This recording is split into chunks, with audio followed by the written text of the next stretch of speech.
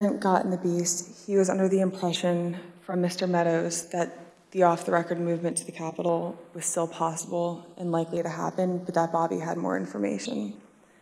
So once the president had gotten into the vehicle with Bobby, he thought that they were going up to the Capitol, and when Bobby had relayed to him, "We're not, we don't have the assets to do it, it's not secure, we're going back to the West Wing," the president had a very angry response to that.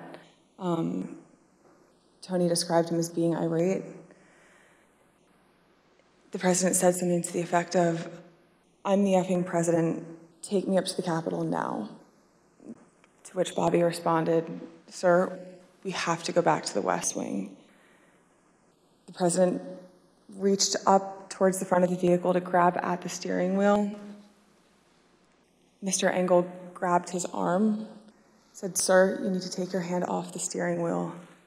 We're going back to the West Wing. We're not going to the Capitol." Mr. Trump then used his free hand to lunge towards Bobby Engel, and when Mr. Renato had recounted this story to me, he had motioned towards his clavicles.